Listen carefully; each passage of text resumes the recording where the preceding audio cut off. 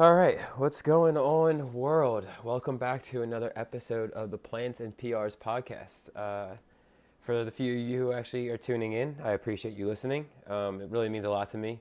I really want to get more involved in the podcast space. I just got to stop being such a little bitch. I get really nervous about it, so I don't know why. I like to talk and I like to ramble, so it should just come naturally to me. I don't know.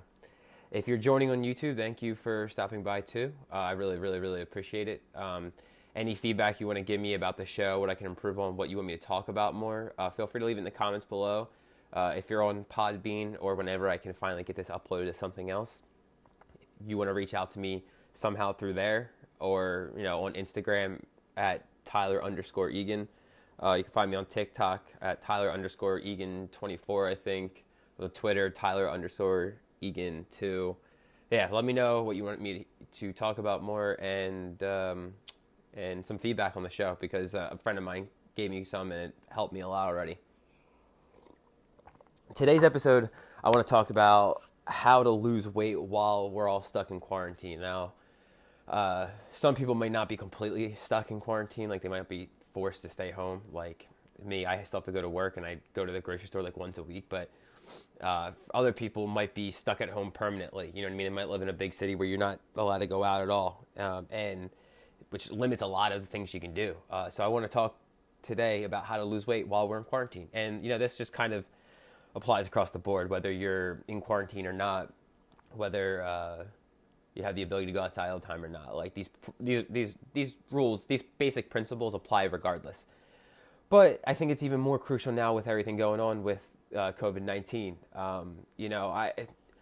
I look at the numbers occasionally. I follow it very briefly. I follow the state more than anything, but I follow it very briefly because I don't believe anything the fucking media says. I don't believe the government half the time. They make it real easy. I've noticed that the American numbers are like through the roof. Like I think we're well past. I think we just passed Italy in deaths. Granted, we have more people than them. Obviously we passed China, Spain. We're leading the fucking pack. Go figure. But it's also like, hold on, I'm on my laptop too, right in front of me, and it's like, well, our numbers keep climbing, and I wonder why. I mean, we're the greatest country in the world, and we have all this money and all this stuff. And I'm not saying that we're not. I don't give a shit if we're the greatest country in the world. What I'm saying is, why are our numbers rapidly growing, and it seems like everybody else isn't? Now, could the other countries be lying? Sure. I don't fucking care about that, to be honest with you. I really don't. My agenda isn't with political bullshit. It's with this.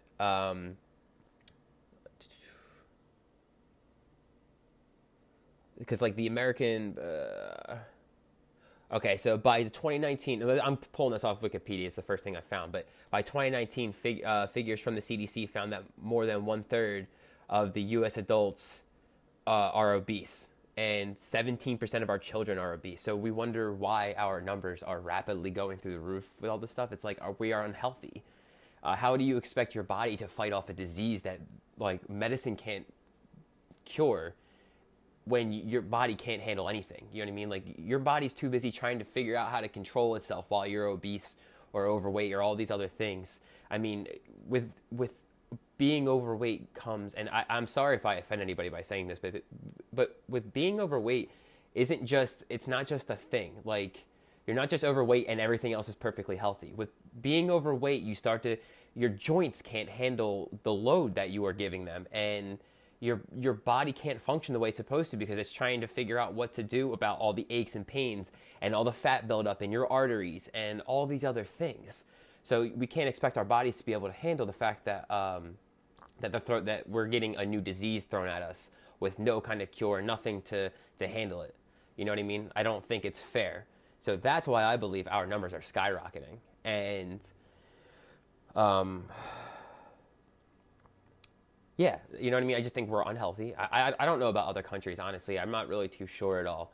I don't know their obesity ratings. I don't quite care because I live in America and it's relevant to me here. And what I want to do is help people become healthier and feel better in their bodies. Now, I'm not saying everybody has to look like me or skinny. or jacked like other people, but I'm just saying, like, become your own version of healthy. I don't believe you can be fat and be healthy. I don't believe you can be obese and be healthy. I'm never going to believe that. Science says otherwise, and I believe in science. So, yeah. So that's why I believe we are seeing our numbers go through the roof right now. And other countries aren't keeping up with us, I guess, for lack of a better phrase. So that leads me to today's topic. Sorry for the rant, man. I can go on. I swear I'm gonna make this short. Sometimes I like to rant, and sometimes I lose my train of thought, and I'm all over the place today. Anyway, so yeah, that's why I want to talk about today's episode: how to lose weight, maintain weight, stay healthy while we're in quarantine. And it really comes down to this, my friends. It comes down to calories in versus calories out. At the end of the day, our bodies. Food is energy, and that's what we live off of. Sorry, I'm going to bring up my textbook from one of my NASM courses. I want to read this. Body weight is determined by the energy intake on one hand and energy expenditure, or like burning calories, on the other hand. We take in and expend energy to perform the daily work required for survival. Everything we do on a daily basis, like, we burn energy doing it. Like, even getting up out of bed, walking to the kitchen and cooking breakfast, you're burning calories.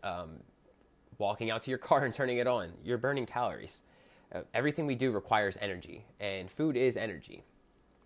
So when we take in more energy than we're expending, we're going to put on weight. Now, I don't know if that's as simple as to me it sounds like, but then again, I've been dealing with this stuff for a little bit longer now. But it really is that simple. Like, if you're going to eat a bunch of food, your body has to expend it. And a lot of the times we might not feel full from the food we're eating, and that's because the food we're eating isn't nutritionally dense. There's nothing in it. Like, if we eat a cupcake, it's just flour, sugar, butter, and I don't even know what else because I don't really make cupcakes, but it's just a bunch of shit piled up and cooked nicely to look nice. I don't know. But there's nothing in there. You know what I mean? Whereas if you were to eat, look around my house, oatmeal, that's nutritionally dense. It has fiber and all these other things that are going to fill you up. So that's why it may not feel like you're eating 1,000 calories with one cupcake, but you realistically are. There's just a lot of other stuff in there. So you got to, if you're going to eat stuff like that, you better be working your ass off. I mean, some people, all of our metabolisms work differently. Like, I have a very fast metabolism. It's like I'm like legit eating 4,000 calories a day right now, and it's ridiculous. But I have a fast metabolism, I'm very active. I work out once a day. I go for like a 45-minute walk after work. My job is very physically demanding at times, so I'm burning a lot of calories. So I can eat a lot more, and on top of that, I'm eating foods that are nutritionally dense. They take a lot to expend in your body, which brings me to another point. About, like, when it comes to calories in versus calories out and you burning calories, another thing is our food has a thermic effect in our body. So if you eat shitty foods, it's like if you were to eat Doritos, let's say. I don't know why I always use Doritos as my example. Mostly because I used to, sweet chili Doritos were my jam.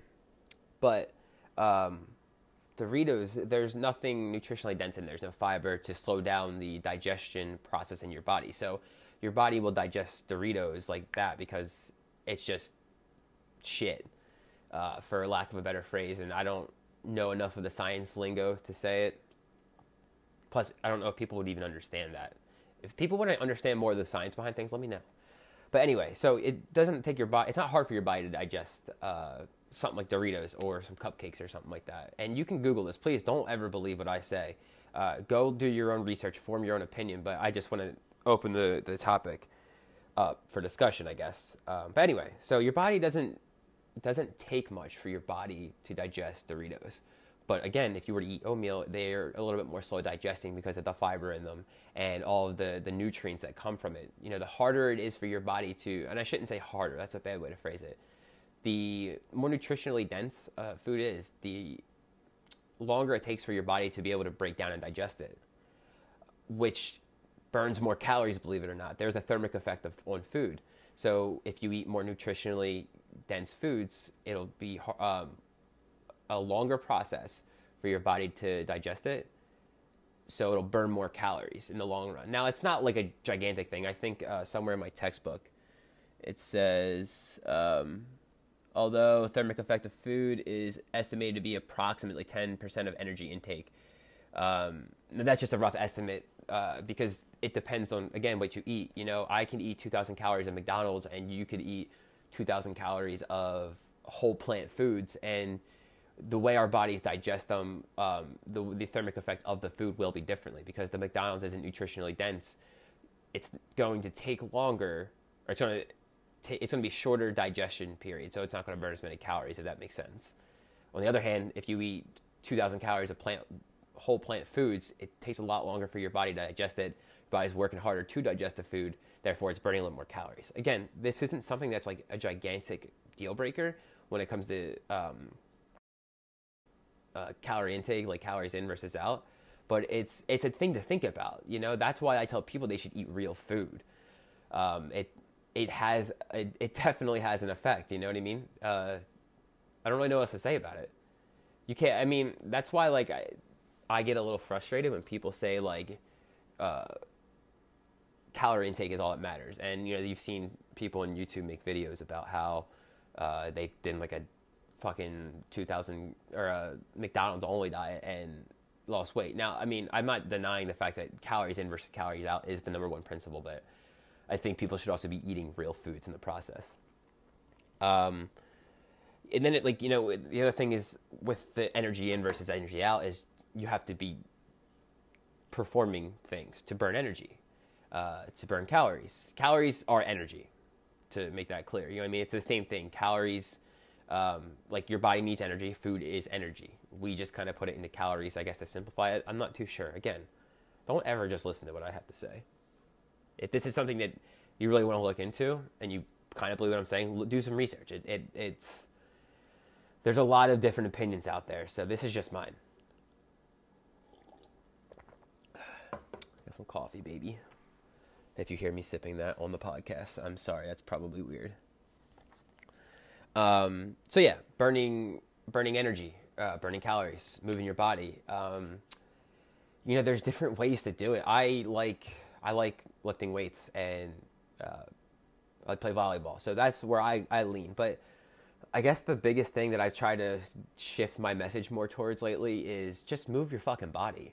At the end of the day, just move your body. It doesn't have to be, you don't have to be in the gym lifting weights. You don't have to be doing yoga. You don't have to be riding bikes. You could just be playing baseball with your son every day. You could be playing basketball by yourself right now if you have a basketball net out front of your house or something. I'll go outside and just hit the volleyball by myself. I mean, it sucks. I'd rather be playing a real game, but it's a way to move my body. I got an old shitty bike from someone who left it at my job, so I've been riding that thing around town. It sucks, but it's the way I can move my body. I'm limited right now. I have, if you're on YouTube, you can see-ish in the background there. There's some of my dumbbells and my free weights, and I guess you can't see my bands hanging up over there, but you know that's what I've been doing at home because it's just kind of the hand we're dealt. But like, just move your body in whatever way you can, in whatever makes it most enjoyable for you. Like my parents have been walking my dog, or my family dog, through all this stuff. I don't really know if they've done anything else, but that's one way for them to keep their bodies moving. You know, I'm all for whatever you got. I do believe people should be doing some resistance training to strengthen muscles and correct postural imbalances. I mean, how many people do we have out there with back pain? I'm one of them. And I'm noticing from the more mobility I gain in my hips, my mid-back, my upper back, my ankles and stuff like that, all my aches and pains are starting to go away. So I think doing things like yoga are very, very beneficial. But that's neither here nor there. Move your body. That's all I'm trying to preach here. The more you move your body, I guess in theory, the more you can eat, but I wouldn't recommend that either. Because, you know, if you're someone who's trying to lose weight, just because you burn an extra couple hundred calories doesn't necessarily mean you should be adding that on. You know what I mean? Even for me, I shouldn't be doing that either. Your body adjusts quickly not sometimes quickly, but your body will adjust to your metabolism. Like, as I've eaten more calories, my body's adjusted. It happens too. When people usually plateau at weight loss, it's because their body adjusts now and they have to lower their calorie intake even more, you know? That's why I'm saying, like, you may, like, your app might tell you you're burning 400 calories, but I wouldn't trust it. So I would just leave your calorie intake alone when it comes to stuff like that. I mean, another reason why, like, one thing people try to do a lot of the time when it comes to losing weight is they try to starve themselves and they skip a lot of meals, eat very minimally. And I don't have necessarily science to back this up, but this is my opinion on that.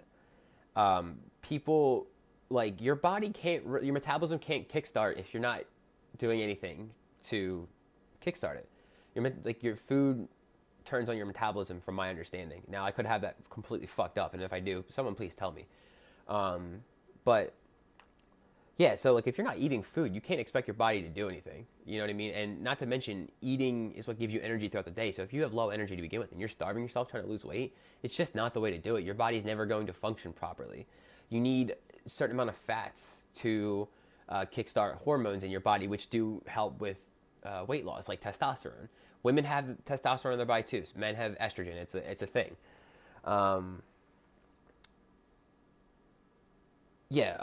Carbohydrates, like, that's our body's primary source of fuel. So if you're starving the body of carbohydrates, I'm not saying keto can't be beneficial in its own way, because your body will use other sources for energy, but carbohydrates are the main source of energy.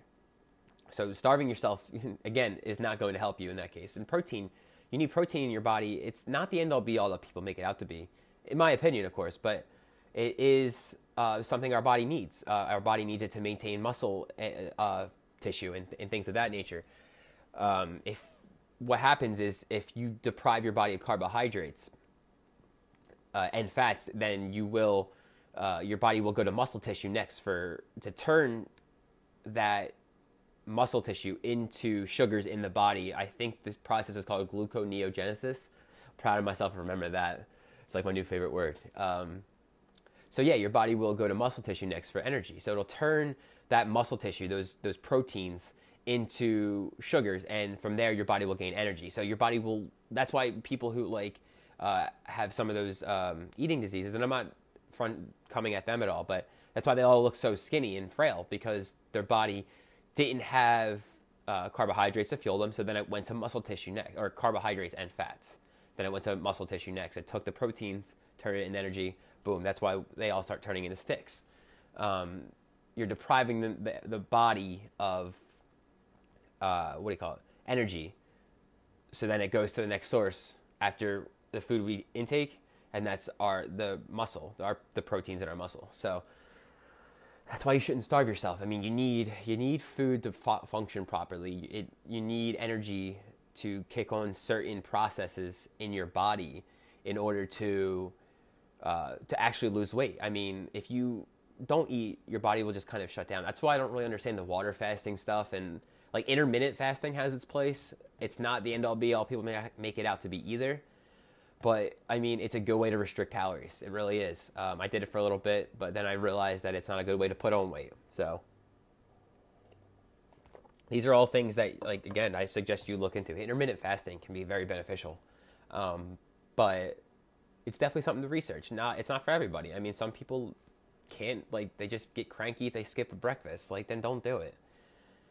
You could always cut your calories off later in the day. So for people who may be interested and don't know, intermittent fasting, you just kind of have an eating window, more or less. So you will eat for 8 hours, not eat for 16.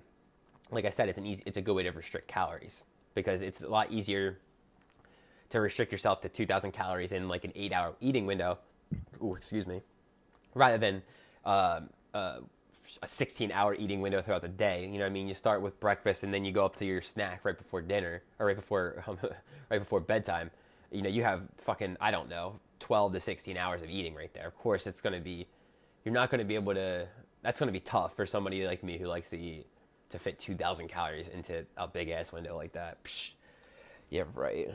Never going to happen. So yeah, I mean, it comes down to that, guys. I don't know if I got too far off topic there. If I did, please let me know. I hope this was helpful. But yeah, I mean, that's the basics of fucking, what are we talking about here? Jesus Lord. God, I gotta stop smoking weed. Maybe I shouldn't have said that. Whatever. But yeah, that's the basic principles of weight loss, guys. It's energy in versus energy out. Regardless of you having the capability of doing your normal days where you're working at the restaurant and going to the gym and this, that, and the other thing, to you staying at home all day and being stuck inside. You still got to get up and move your body to burn some of those calories, or you're going to put on weight. I'm not saying you can't use this time to do whatever the fuck you want. But for my friends and family out there who may complain later that they gained weight because they were stuck inside, you did that to yourself. It goes for everybody, even myself. You know what I mean? That's why I'm holding myself accountable to get shit done during this time.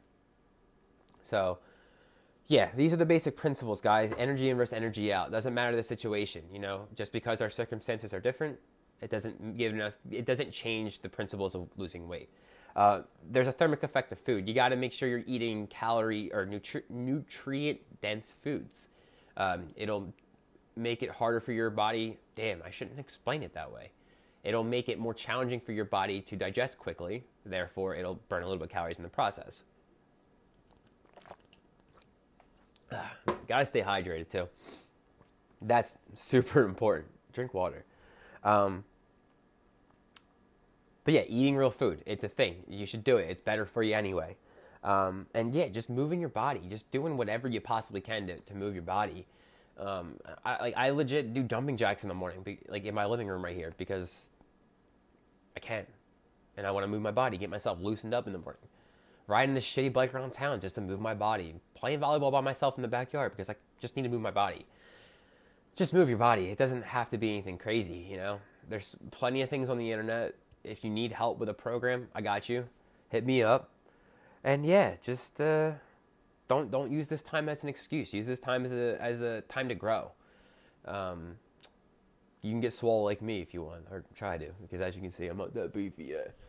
But yeah, anyway, thanks for checking out the podcast. I hope you found this helpful. And let me know what else you want me to cover. Let me know. I'm thinking about doing a YouTube video on correcting upper body posture. Some things I've tried and helped me and things like that. So if that's something you're interested in too, let me know. Let me know what you would want me to cover more. If you're just looking for exercise ideas, if you're looking for kitchen ideas, healthier alternatives, whatever you want, I'm down to cover. I think that's it. Drink more water. Stay safe. Stay the fuck home if you can. And yeah, well, fucking love you guys. Peace.